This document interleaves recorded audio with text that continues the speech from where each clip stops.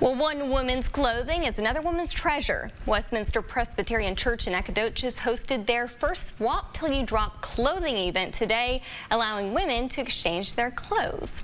East Texas News Weekend, Shakina Davis explains how events like that one can reduce textile waste.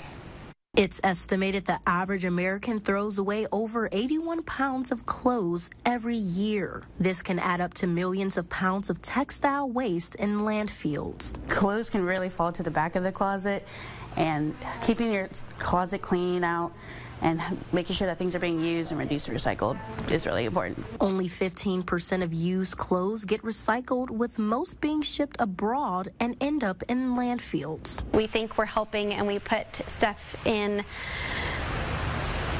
a mission box and mail it somewhere, and they just have piles and piles and piles of leftover clothes.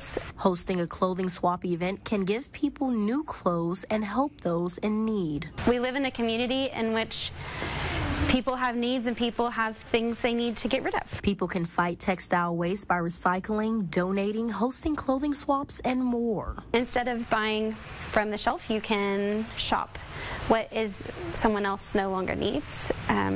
And that's just a way to keep things moving instead of putting them in the trash. Shakina Davis, East Texas News Weekend. We're told leftover clothes will be available for anyone to take after their church service tomorrow, and anything left over after that will be donated.